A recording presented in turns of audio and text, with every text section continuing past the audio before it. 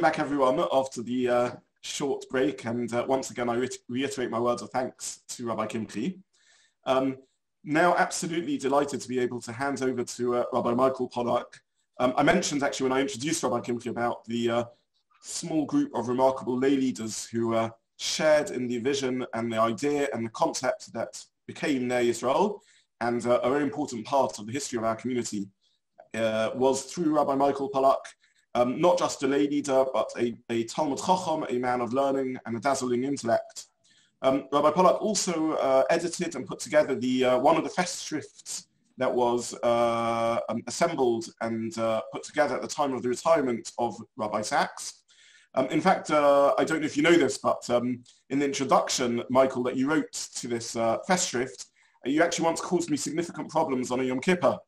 And the background is that on Yom Kippur here in Ner Yisrael, we take a short break between Musaf, the end of Musaf, and the start of Mincha, when many people traditionally put their heads down on the table and get a little bit of a rest before we carry on with renewed koach and energy to daven on Yom Kippur. And it's certainly not good practice to make a noise at that point. Now, it was Yom Kippur afternoon, and we were taking this break, and I wasn't able to rest.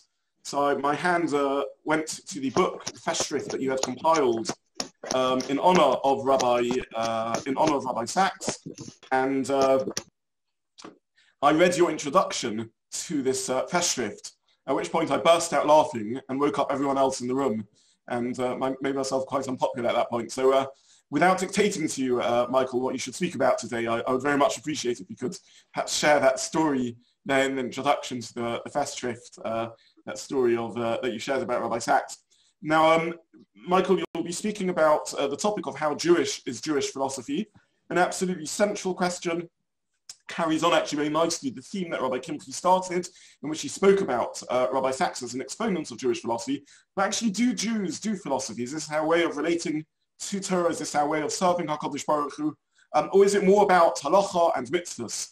So a very important topic, something that definitely deserves addressing, and one perhaps central to part of the message of Rabbi Sachs. So Rabbi Michael Pollak, Michael, really looking forward to hearing your thoughts and your share today. Thank you so much for joining us and for sharing this. Thank you very much, Rabbi Zobin.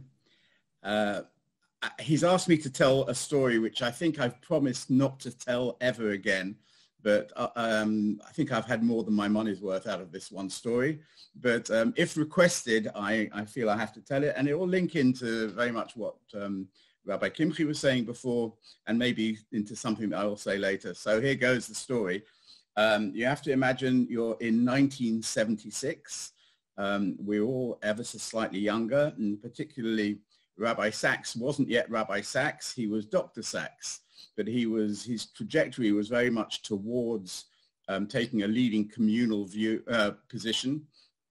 And he decided that it would be a very good idea to bring together a group of young men who had some expertise in rabbinic canon, particularly in Talmud, have been to yeshivas, and also who had some familiarity with philosophy. When I got to see the room, I think the familiarity with philosophy went as far as knowing that philosophy isn't spelt with 2 F's.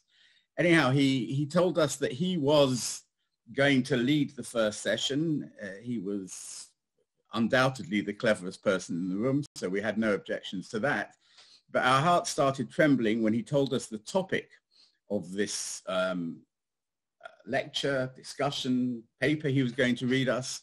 It was on the importance of Wittgenstein's later philosophy in understanding Jewish theology. Well, I think a large number of people just decided to go to sleep there and then. I hung on in there for about 15 minutes when thoughts of my next wonderful meal overwhelmed the importance of Wittgenstein's later philosophy. And I do recall even thinking about the goals that I was planning to score in an FA Cup final. So, but my quarter of an hour, I'm sure, was longer than anyone else's. After 75 minutes, he sat down triumphantly and thanked us all for listening, absolutely unaware that he'd missed his audience by about 100 miles. And the host of the evening, who had spent many years in Gateshead Yeshiva and some years in Mir Yeshiva, who certainly didn't appreciate the topic and the use of jargon and the technical language, and got up and spoke in Yiddish for 15 minutes. Rabbi Sachs, ever polite and very much trained in the language of Oxbridge, said, I'm terribly sorry, David, but I didn't take Yiddish, so I didn't really understand what you were saying. To which the host triumphantly responded, well, now you know how we felt for the last 75 minutes. Now, the importance of the story is twofold. We'll see that the material he went over, he introduced us to, actually has an importance in the history of Jewish philosophy, that anon, but more significantly, it's the last time I ever heard him miss an audience. He learned the lesson that in addition to having fantastic content, you have to be able to hit the bullseye with regards to your audience. And Rabbi Kimche mentioned it. If you don't understand who the audience of any one of his particular books are, then you don't understand the book. So Morality is unfortunately the last book that will come out, edited by him. And Morality has very few Jewish references and isn't for a Jewish audience. It's for a totally non-Jewish audience. If you roll back and get to, say, Politics of Hope has a lot of Jewish sources and has a message both for a Jewish audience and a non-Jewish audience. So it's not that there were many different Rabbi Saxes. There was a Rabbi Sachs who really worked on understanding his audience and making sure that he was able to put the material together in an incredibly suitable way for his audience. So I'm sure I'll come back to Rabbi Sachs, but meanwhile, let's get to the main topic. And the main topic is how Jewish is Jewish philosophy. So I tell my A-level students to define their terms in the introduction. So I won't be quite as formulaic as that, but let's discuss what is philosophy. What is philosophy? And here I will go back to Rabbi Sachs. He very kindly did a 10-minute video to which I show at the beginning of every year's philosophy studies. And he asked, what is philosophy? And he comes up with this lovely little phrase, which is thinking about thinking.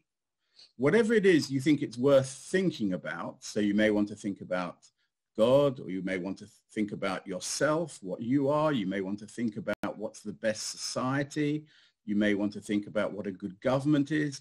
Whatever serious thinking, wherever serious thinking takes you, philosophy asks you to think about that thinking.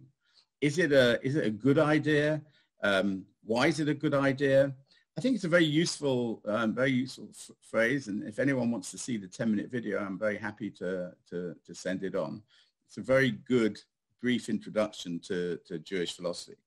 And let's just discuss what philosophy isn't, and to illustrate what philosophy isn't, and certainly Jewish philosophy isn't, I'll take the famous story that T.S. Eliot told, that T.S. Eliot, famous anti-Semite, but he doesn't get mentioned in Jewish lectures and shiurim all that often, so this is a bit of a one-off for T.S. Eliot. Eliot gets into a cab in London, and the cab driver says, oh, you're that poet, T.S. Eliot, aren't you? And Eliot says, yes, I am. And the cabbie says, oh, I get lots of celebrities in this cab. Eliot says, yes, that's very nice. He said, only last week, I had that Bertrand Russell. That famous philosopher, in my cab. And Eliot says, yeah, great. And the cabbie says, and you know what? He didn't know anything about philosophy. I asked him, I said, you, Bertrand Russell, greatest philosopher of the 20th century, well, tell me, what's it all about then? And Bertrand Russell says, well, I don't really know. He didn't know. He's less of a philosopher than I am, says the cabbie triumphantly to T.S. Eliot. Well, whether the story happened or not, the point of the story is, what's it all about then is not a question that philosophers can answer, and definitely you won't see anything remotely answering the what's it all about question in Jewish philosophy, because I think most serious Jewish thinkers will tell you what's it all about then is a very simple answer, which is Taryag mitzvahs. There is no simple formula. And although we live in a world where lots of people are trying to sell simple formulas for the meaning of life, it's definitely something that has never really appealed to Jewish thinkers. So what I'm going to do, I hope, is I'm going to show you that historically there have been three approaches to Jewish philosophy. And I'm starting Jewish philosophy really with the Rambam. There is an argument that Saadia Gaon and maybe earlier people were involved in philosophy, but it's clearly the Rambam himself who is conscious that he wants to think about thinking. So he will be our starting point. I'm going to share the screen some of the time. So I hope everyone is now able to see that. Just a quick illustration. That was Bertrand Russell, and now I think the characterization of the early takes on Jewish philosophy, going back to the Rambam and onwards through the Middle Ages, is what we would call today apologetics, that we're trying to use, or they were trying to use, secular philosophy to enhance, to impress a wider audience, or maybe even an internal audience. But it was about bringing in ideas that were already established in the secular world and adding them to Jewish thought, and in some way making the Jewish thought more compelling. And why not start at the beginning? This is the first halacha of Hilchos Yesodei HaTorah, the first section of the Rambam's Mishnah Torah. And he wants to tell us that we have to know that God exists. And how do we know God exists? So Yesod HaYesodos va'omod ha'chochmos, and I'd ask you to remember that phrase because it's going to be important later on. The foundation of foundations and omod ha'chochmos, and the pillar of wisdom, which spells out Yud Kei Vav Kei. So Rambam wants you to know that this is about HaKadosh Baruch Hu. Leda sheyesh sham matzoi rishon, and the Rambam picks out a phrase which anyone who has read some philosophy will know what he's talking about. A matzoi rishon is the first being. A first being is not particularly, well, I'd say not at all, a Jewish idea. The Rambam wants to import one of the, or some of the proofs that would have been known to Muslim philosophers, distilled maybe out of Aristotle, but this isn't a Jewish thought. The idea of a first being is we clearly have evidence that there's a world around us. Nothing happens without some cause for it happening. There can't be an infinite regress of causes, otherwise there'd be nothing happening. Therefore, there must be this first being, which is unlike anything else. This first being isn't caused by anything else. It's a unique being. It's what we call God, and he causes all beings to be. So the Rambam starts off right at the beginning of his most important work, Mishnah Torah. And in the Mishnah Torah, he says, I'm going to start with giving you what we might call a Goyish idea, a non-Jewish idea, because the Rambam thinks that by bringing in non-Jewish ideas, he is at least embellishing, if not bringing real solidity to Jewish ideas. Now, you may want to argue, but the Rambam's audience are flaky. But that's not true. If this was in the Moreh Nevuchim, I would agree with you that there is, to an extent, this is for an audience of people who aren't fully committed, and it's a very good pedagogic tool to appeal to wider philosophy. But this is Mishnah Torah. And the Rambam, if anywhere, the Rambam is speaking as himself, and the Rambam himself thinks it helps understanding Jewish thought to quote an outside, a purely non-Jewish idea. So how Jewish is Jewish philosophy? Well, at this stage, you'd have to say how Jewish is Jewish philosophy, not that it's a terrible thing, but it is resting very heavily, I'll make the screen bigger. It is resting very heavily on non-Jewish sources. And I'll give you another really remarkable example of this. This is a few centuries after, we're into the 15th century, and the Abarbanel. Abarbanel was a great admirer of the Rambam, Nesher HaGodol, as he was called by them, the great eagle. And this is the Abarbanel talking about reincarnation. And you'd have thought, you know, what's philosophy got to say about reincarnation? So the Abarbanel explains that reincarnation is how we understand the story of Yehuda and Tamar.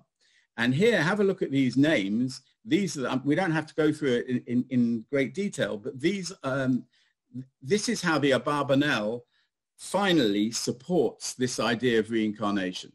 And he says, V'gam kadmone ha-philosophim, and the earliest philosophers, hayudatam tire ze hayodatam, they also thought that there was such a thing as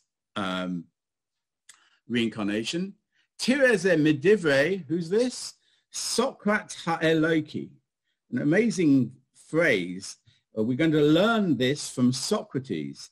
But it's not any old Socrates. It's the divine, the saintly, however you translate Eloki, it's pretty good, high praise. And if I told you in the paragraph before, the Abarbanel talks about Shimon Bar Yochai, who is also Eloki. The adjective Eloki appears before the name Shimon Bar Yochai, which may be a higher usage, but certainly Socrates is being introduced here because he's hugely important. And the person who writes down what Socrates has to say is this gentleman who, when I first read it, I read it as someone called Appleton, and I couldn't understand who on earth Appleton was. And I searched through philosophy books, and if the penny finally dropped, this is Aplaton, which is actually a better reflection of the Greek name for Plato. And Plato writes down Socrates' thoughts on the subject of reincarnation. And if you haven't got the point yet, then the next gentleman, who is from a much earlier period, but we know him for his square on the side of the hypotenuse equals the sum of the square of the other two sides. And if you haven't worked out who he is yet, he is Pythagoras. And Pythagoras as well is someone who is going to support this idea of reincarnation. So again, the Abarbanel, very much following the Rambam, sees the role of Jewish philosophy to import well-established ideas from other cultures, here Greek culture, and use it to support Jewish ideas. Just on the issue of reincarnation, there is something that's always intrigued me, and if someone wishes to have a stab at this, I'd be very grateful. But there's a tremendous coincidence. If you look at the story of Yehuda and Tamar, which, even going back to the Ramban, is predicated on the idea of reincarnation, the right Tamar had to ensure that her first husband's soul could come back into this world in a suitable body, and therefore insisted that Yehuda, his father, would be the person who would be the father of this son eventually. But one of the brothers who's involved in the story is someone called Er. Er's the second brother, I think. Now, if you look at Plato and his tale of reincarnation, it's all around a soldier called Er. It's exactly the same name, two letters, E-R, or Ayin Resh. I'm not quite sure what the chances of a coincidence are, but I think if we like cultural triumphalism, we could, through this air connection. So Plato tells this story that a soldier dies in battle, and they lay his body out to be be burnt in a funeral pyre. And just before they light the fire, he wakes up and he says, "Don't burn me, don't burn me. I'm okay. I've been traveling the spiritual world, and I have to tell you all about reincarnation." The messenger is someone called Er. So I think there's a reasonable possibility that the name Er entered from the Chumash into common usage, and that's why Plato picked it for this particular topic or not. I don't know. If anyone has any thoughts, I'd be really grateful. It is quite a coincidence. Anyhow, so this is how we're characterizing that period of time. Jewish philosophy was a magpie. It took great ideas from elsewhere, imported them into Judaism, not only as a pedagogic tool to be able to persuade people that Judaism is right on and it's where things are, but because that was a good way of explaining internally as well how to understand these ideas. You may be familiar, there's a Ramban right at the beginning of Parshas Bereshis, where the Ramban talks about tohu vavohu, that seemingly the world was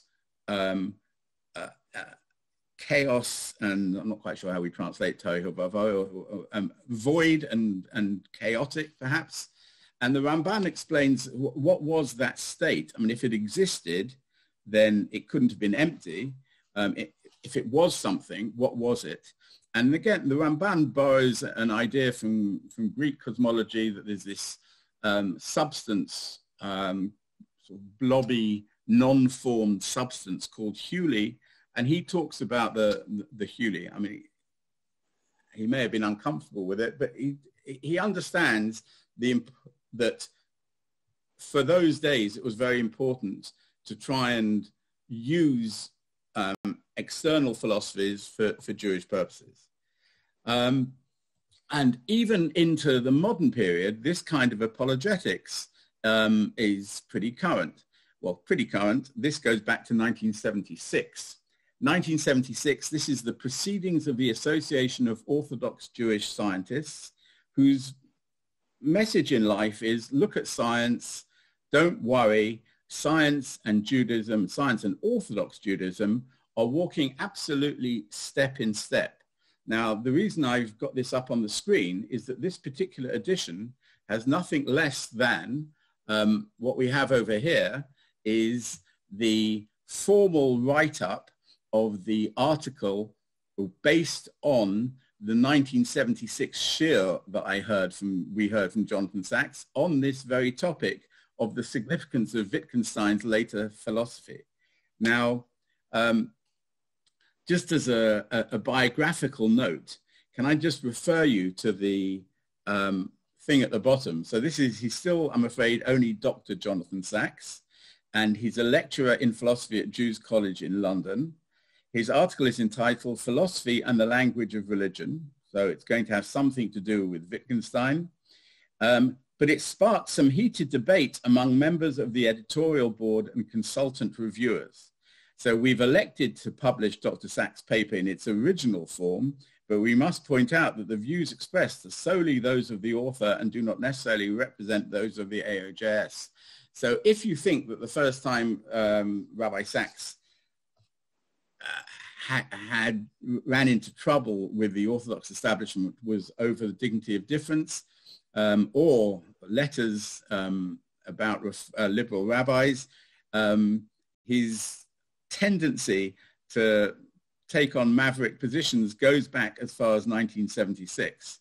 Now, this is a work of classic Jewish apologetics by Rabbi Sachs. And he tells us that he's going to refer to the writings of Ludwig Wittgenstein, the most important single figure in English-speaking philosophy of the century.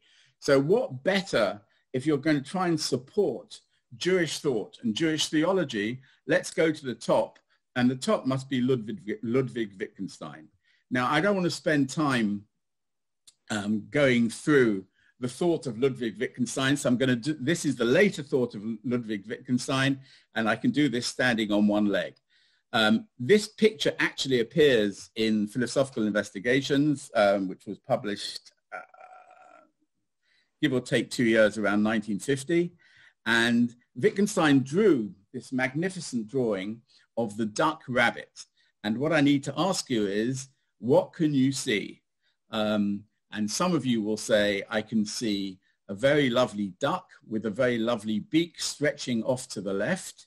And some of you will say, no, I can see a very lovely bunny rabbit. There's its mouth on the right, and its floppy ears have flopped down to the horizontal, and that's why he looks slightly strange for a bunny rabbit. Now, and Wittgenstein said that is exactly how we understand the world and how we understand language. Sometimes we can understand the same thing in one way, and sometimes we understand the same thing in another way. And what's crucial in all of this is that Wittgenstein, and therefore Rabbi Sachs, would follow this up by saying, well, try and see the duck and rabbit simultaneously. And however much blinking and staring and changing of glasses you're going to do, I'm afraid to say you will not be able to see the duck and the rabbit simultaneously. And that is his sort of parable to how we understand the world. Some people see ducks, some people see rabbits. The rabbit seers cannot see ducks, and the duck seers cannot see rabbits. So this is a picture of a philosopher called D.Z. Phillips, and he was one of the most important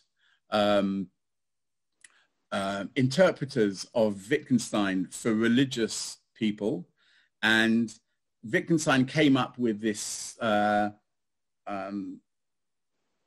phrase to describe how different people see the world differently. He called them language games. So, and Phillips explained that there's the religious language game.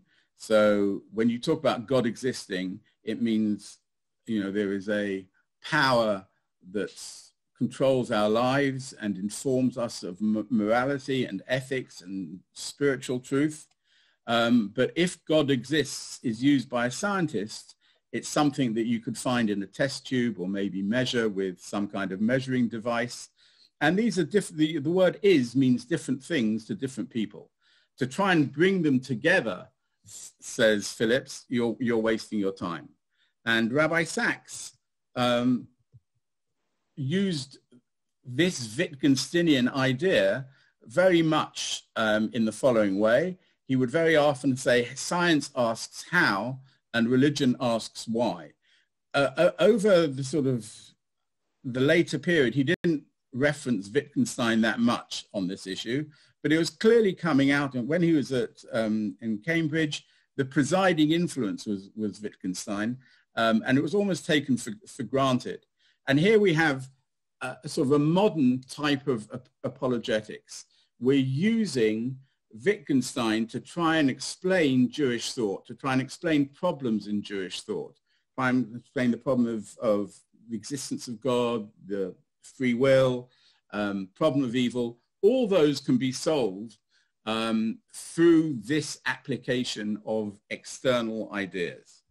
Now, I hopefully will have time to come back to Rabbi Sachs. That's definitely not where he leaves the issue of relativism and this idea of everyone sees things in a different way. But I'd like to move back. So I said the medieval period was really, really very,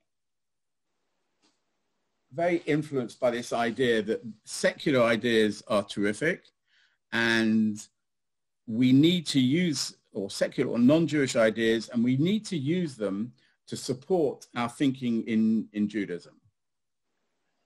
I think the key year is 1492.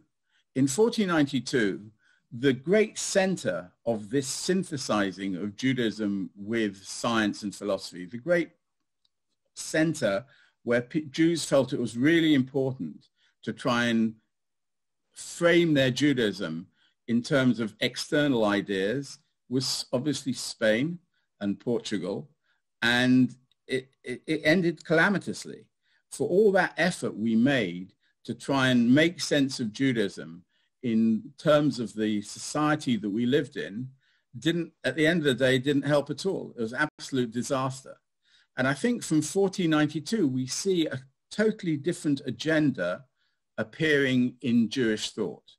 And although it's some years later, I've skipped on some 200 years, but we can see it in other people as well. But it's really beautifully clear in the Ramchal. So Moshe Chaim Luzzatto is living in the 18th century. He's being chased around Italy and finally to Amsterdam by people who didn't really like his ideas so much. They're very nervous that we were having a repetition of the Shabtai Tzvi episode of the middle of the 17th century.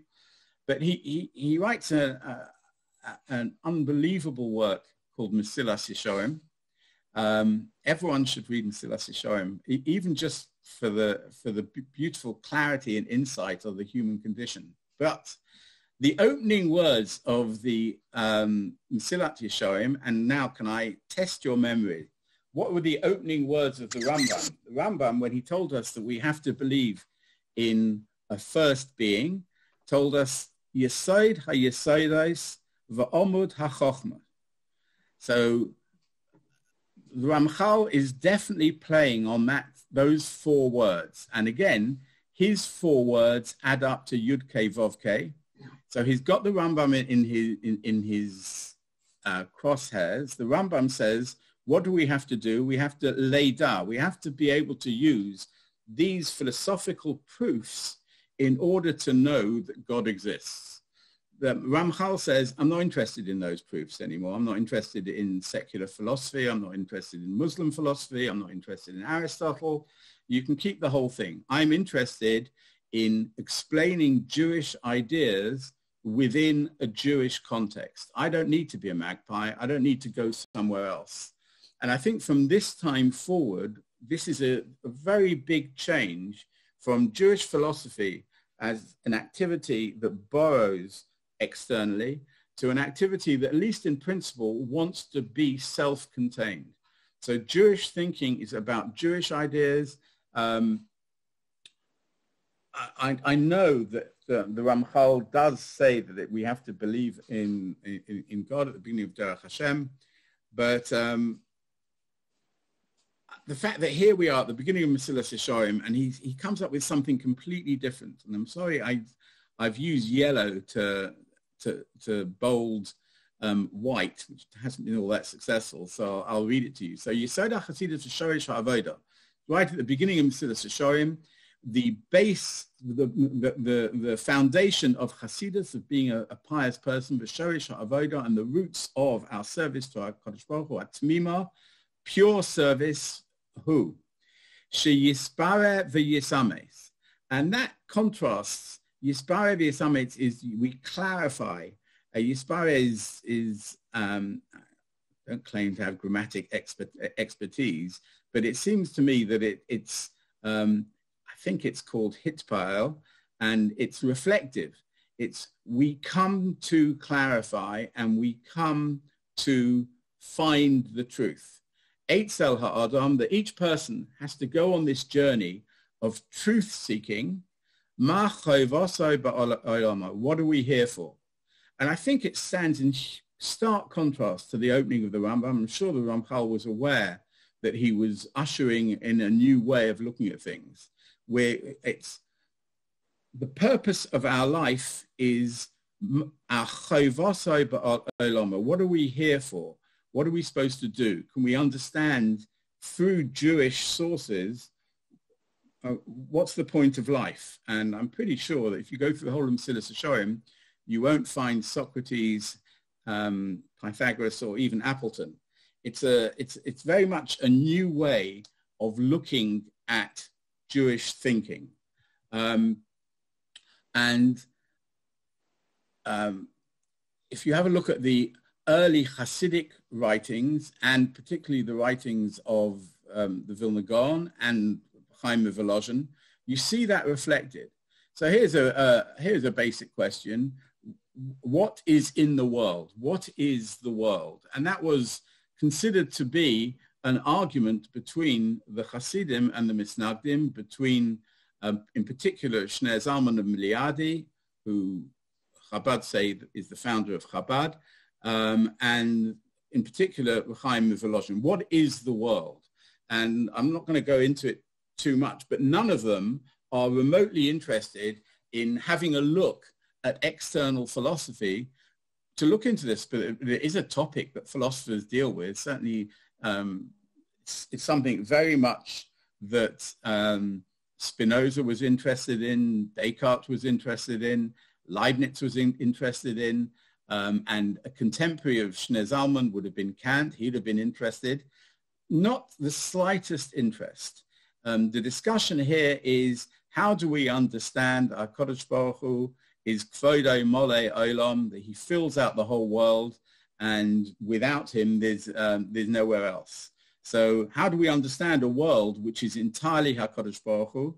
And it may be that the Vilna Gaon thought that this was a metaphor, that it wasn't fully filling the world, and the Hasidim said, no, there's a literal truth in the fact that HaKadosh Baruch Hu is everywhere. These are fundamental philosophical questions that are being answered with only recourse to Jewish ideas, particularly the ideas of the Kabbalah.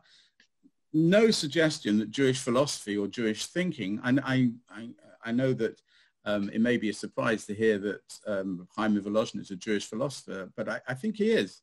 He's dealing with these questions. What is the world? What is God? What is the nature of our relationship? These are bona fide philosophical questions, but he only speaks of them within the context of Jewish sources. So we have a second period where apologetics is definitely out of the window, and instead it's replaced by Jewish philosophy that looks inwards, that's really only interested in understanding how do Jewish sources answer these questions. Just to finish off with, I'd like to come back to Rabbi Sachs, because I think he ushers in a third phase. Not that this was absent entirely previously. I think Moreh Nevuchim fits into this quite well. I think Rav Hirsch was interested in this, but it's a new question across the breadth of Jewish thinking. Is what can Jewish thought bring to secular philosophy? So we started off, what can secular philosophy bring to Jewish thought? Rabbi Sachs asks a different question. Can Jewish ideas help us deal with the crisis in philosophy of the end of the last century and through into this century? And the book in which he deals with this the most, I think, is actually The Politics of Hope, which has, as we'll see, has a lot of Jewish sources, but it also filters through to morality. And I've taken this front cover of something called a summary of morality, just to show you that I do own the original thing. It's over here, but the strap line doesn't do very well on the black cover, whereas here the strap line is crucially important. It's restoring the common good in divided times. So, and I think Rabbi Kimche mentioned this, there is a problem coming out of the post-Wittgenstein world, but it's not only Wittgenstein, it's the French tradition that goes through people like Foucault and Lacan, where there is no truth. We are living in divided times. No one knows what the truth is. How can we have a morality that is common to us all? So that strapline is really what the book's about, restoring the common good in divided times. And in an earlier article, it was a review of a book by Terry Eagleton, I think Rabbi Sachs summed it up absolutely brilliantly. We are surrounded by choices, but we've no reason to choose this rather than that. It's a fantastic summary of where philosophy, the mess that philosophy had got itself into by really, let's say, 1950 or 1960, but maybe even before that, and still hasn't worked its way. We're surrounded by choices. Everything is true, relativism. We like every different type of society, and we say that you can't criticize this society unless you've been in it and you understand it. But then how do we choose anything? How is anything right or is anything wrong? Rabbi Sachs has now sort of discarded Wittgenstein, and he's replaced it with McIntyre.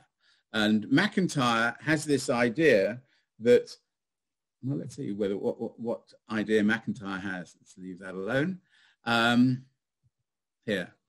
McIntyre's idea is the way to create a common morality, the way to create the mess that philosophy has got itself into is I can only answer the question, what am I to do, if I can answer the prior question of what story or stories do I find myself a part. So I'm only a being who is part of what he calls a narrative. We might call it a community. It's our community that defines us. And by letting our community define us, then we can start answering philosophical questions. But I just want to show you how so Rabbi Sachs is very taken with the ideas of McIntyre, but he says, hey, you know what? I can bring to play Jewish ideas, very specifically Jewish ideas, and I can help you, McIntyre. I can show you why it is that communities succeed, communities have morality, and individuals can't. So this is a Gemara in Bava Basra, which he quotes in Politics of Hope. It's the story of Rabbi Yeshua ben Gamla. And without going into the whole thing, Rabbi Yeshua ben Gamla arrives at a time when Jewish education is the responsibility of fathers or families.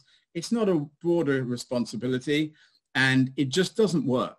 For whatever reason, if you leave families to deal with Jewish education and not society, then those who are already advantaged will continue being advantaged, and those who are not advantaged will never become advantaged. And this is obviously a message for today as we try and work out whether to go back to school tomorrow.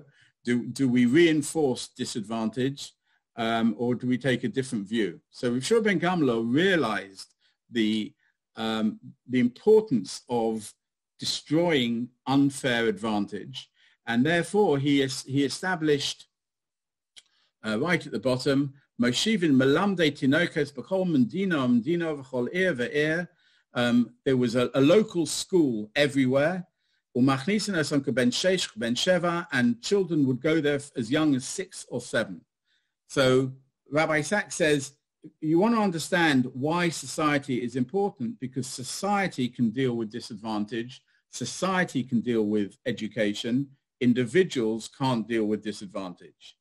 Or this is something he quotes in morality about how important society and community is. It's Gemara in Brachos. So Reb Chia wasn't feeling well. So he went to Reb Yochanan. Amalei chavivin alecha yisuin. How are you coping with all your pain? Amalei. So he says to him, I really don't want the pain. Lahein v'lo scharan. So Rabbi Yochanan says, okay, I'll make you feel better. Amalei havli yadcha, give me your hand. Let's get connected. Yavle yadei v'okme. And Rabbi Chia felt better. So Rabbi Yochanan is someone who can cure people. Rabbi Yochanan chalash. In turn, Rabbi Yochanan becomes ill. Alagabe Rabbi Chanina. And he goes to Rabbi Chanina. Amalei chavim alecha yisuin. And the same conversation. Do you want to, how do you feel about all this pain? Amalei, I don't want the pain. Lahein v'lo scharan. Amalei. Havli Yadcha. So in turn now this is Reb Chanina speaking to Reb Yochanan, who was able to cure people, but he goes to Reb Chanina. Havli Yadcha Yavle Yadei Ve'okme, and Reb Chanina was able to cure Reb Yochanan. So given the fact that Reb Yochanan has established himself as having the power to cure, Amai Lokim Reb Yochanan L'nafshe. Why didn't Reb Yochanan heal himself? So the conclusion is, Amri, ein chovush matir asmai beis hasurim. An individual prisoner can't free himself from captivity. An individual can't even help himself, and certainly can't help society. An individual can't help himself. However, if we gang together, if we get Reb Chia and Reb Yochanan and Reb Chanina, they between them can make everyone can make them all feel better. So I'm going to stop there if I know how to do that, and I'm going to stop sharing. And let me just sort of sum up. The sum up is Jewish philosophy Jewish? Well, probably at the beginning it wasn't so Jewish. It's that terrible. The Rambam, the Barbanel and the Ramban had their cheshbonos as to why they thought it was important to establish Jewish thinking very much leaning on Muslim sources. In the middle period, we, particularly through the influence of the Kabbalah, we start thinking only in Jewish terms. And then we have this remarkable contribution of Rabbi Sachs and others in the much later period, where we're going to take these Jewish ideas and we're actually going to turn them back on broader society and see if we can help broader society understand the mess that it's got itself in by looking through Jewish sources. So the answer to the question is yes and no and sometimes, if that's going to be a reasonable answer. And with that, I'm going to hand back to Rabbi Zobin. Thank you very much, Michael, for that tour de force, really, an illuminating summary of the three stages of in the Jewish relationship to philosophy, and helping us contextualize Rabbi Sachs in the great tradition of Jewish thinking and Jewish philosophy. And that brings to an end our morning learning session. I'll just use this chance though to plug the continued rich programming that we have in there of shiurim. Really a very, very full schedule of shiurim. They've been quiet for the last couple of weeks with the breaks, but they are restarting this week and next week, including Sunday morning philosophy, Monday evening textual shiurim, Wednesday evening Parsha and Halacha, the ongoing Daf Hayomi shiurim given by Rabbi Michael Pollak, and so much else. So please avail yourself of these. Our next Yom Limmud will include international speakers. It will be a pre-Purim Yom Limmud on Sunday, February the 14th. So save the date, where we will have international speakers, including Yael Leibovitz, Rabbi Isaacson, Rabbi Turetsky, fascinating and fantastic international speakers for our next Sunday morning Yom Limmud.